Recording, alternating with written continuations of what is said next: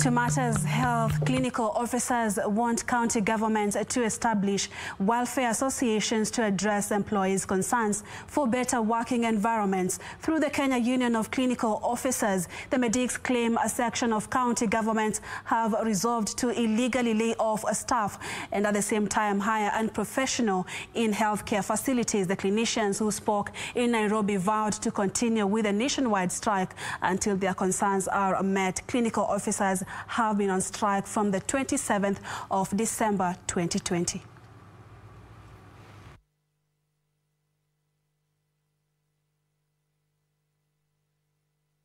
The only solution that we can be able to have is to either have a health service commission, and if then we cannot have that, we must find a way of amending the Intergovernmental Relations Act to ensure that all the counties form an association of employers that will be able to negotiate with the unions so that workers can be able to work in an environment that is conducive when they are motivated.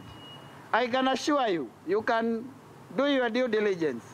Even in the counties where they have taken people back with court orders, there is nothing much that is going on there because people are afraid. Ni hatari sana kwa sababu wengine wameenda kuchukua na kuemploy ama kuandika watu kazi wale ambaye hawana tajriba ya kiwango cha kufanya huduma kupeana huduma ya afya vile ambavyo inavyotakikana.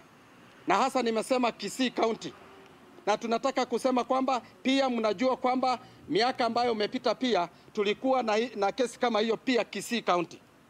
Na tumesema kwamba ile idara ambazo zinahusika na kuregulate healthcare workers maka wafanye ile audit, wahakikisha kwamba county zile zimekuwa zikiemploy wahudumu gushi lazima wafurushwe.